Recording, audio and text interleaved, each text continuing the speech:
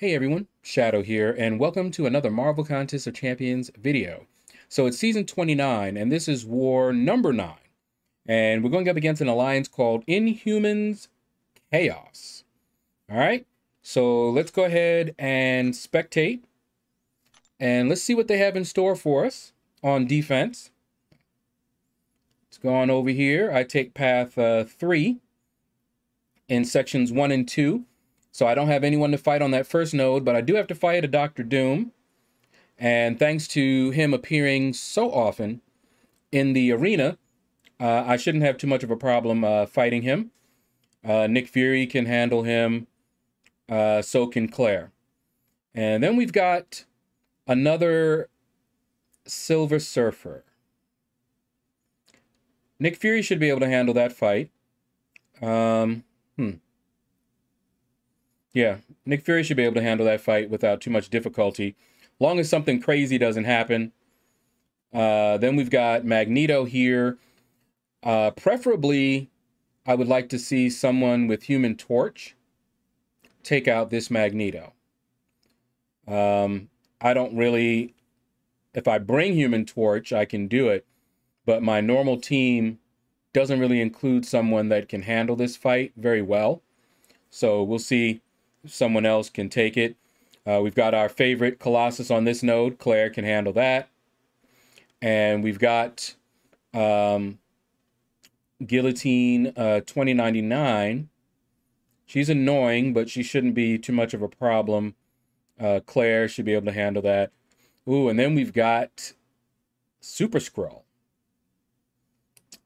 Warlock can handle that fight. He should be able to handle that fight. Yeah, I think Warlock should be able to handle that fight. Let's see, Mini Boss Island. Ooh, we've got Iron Man Infinity War. Claire can do it. If I brought in Corvus, he could do that fight for sure. He could also do the next fight with Guardian. That Mojo I will leave alone. I hate fighting him. Human Torch would be great for that fight. And then down here, we've got Bishop, someone that's Incinerate Immune, or maybe Stark Spidey, or Tech Champion might be good there. Killmonger, I really hate fighting him on that node, but he's common on that node for a reason. We'll see if anybody needs help on that node. And then we have the updated Miles Morales, who on that node shouldn't be too much of a problem. Just somebody that can handle evade. All right, so let's see. Now, I will not bring in Corvus. That is a trap. Fighting that Colossus for the charge. I did that once, and I did win, but it was a near thing. So won't do that again. And there's not any charges to pick up here. So Corvus is out. I'm going in with my standard team of Nick Fury, Warlock, and Claire. All right, so we'll be right back with the fighting. All right, so you can see I'm going in, as I mentioned, with my standard team. I've got Warlock, my rank 3, newly awakened, and sigged up Warlock. And we're going to bring him in.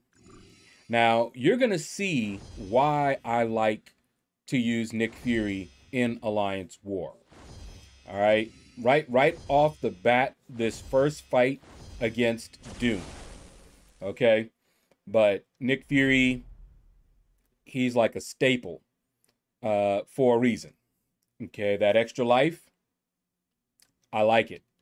And I need it. The game right now is not in a good state.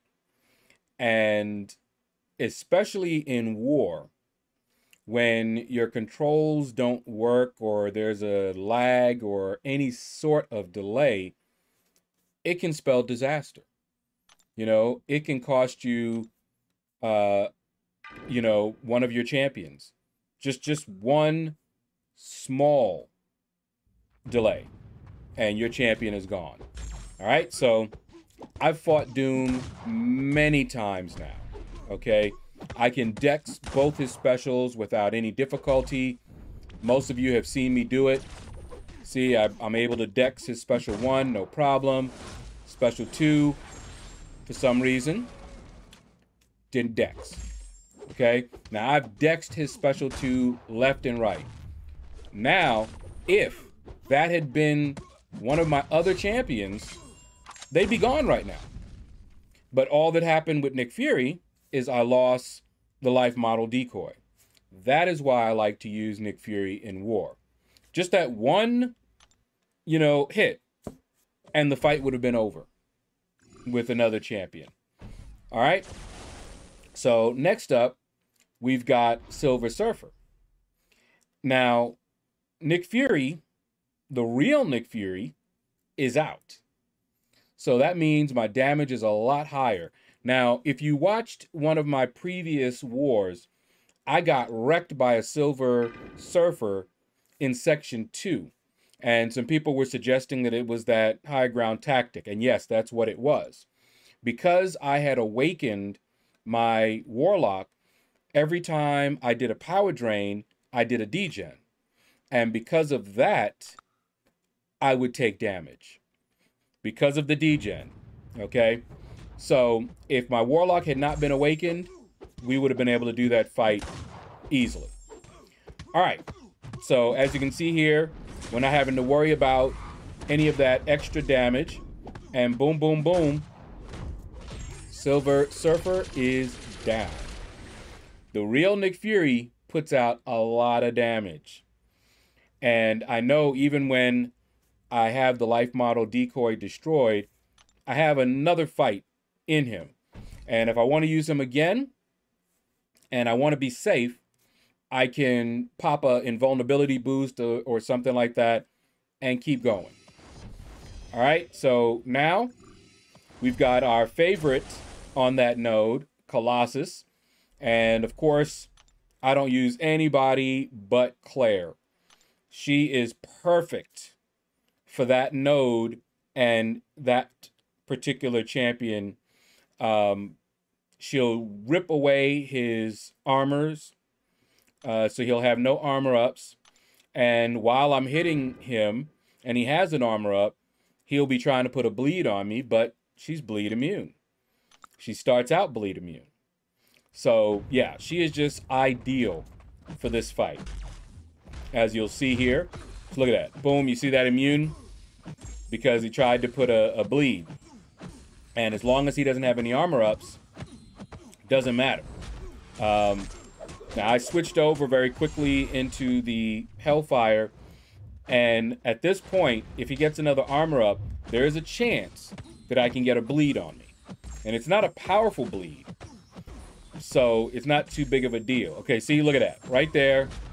Now I got a bleed on him. But he's down. So it's a risk if I'm not in Curse of Blood, but it's a risk that I'll take because it's not a powerful bleed. And usually they're about to die, by the time I get that on me, if I do. It's a small chance, but it seems like it happens anytime I do that. So y'all know how that is. Now we've got an annoying fight. Guillotine 2099 is very annoying to fight. Okay? That Digicloak especially is what you have to play around. Okay, so you can see here, I'm thinking, who do I want to use? I can use either Warlock or Black Widow, Clairvoyant. I chose Warlock because he hasn't had a lot of playtime. So the first thing you want to do is hit her with a heavy attack that puts the Digicloak on cooldown, as you see there. Now I can just go ahead and fight, and as long as she, as long as she is infected like that, when I get her down low, she won't be able to heal. And I tried to do a sneaky heavy attack, but didn't get it, and that happened. But didn't hurt too much. Now it's on cooldown again. I pushed her to a special 2, but it didn't matter. Down she went. I was actually surprised at how much damage I did to her there. When I fired that special 2 off, I was thinking, okay, it's going to get her, you know, almost down. And I was like, whoa, her health disappeared quick. I was like, okay, all right. But anyway, that is going to do it for my participation. As you see, they cleared all the minis and they took out the boss by the time I got there. All right, so we'll be back and we will find out how this war ended.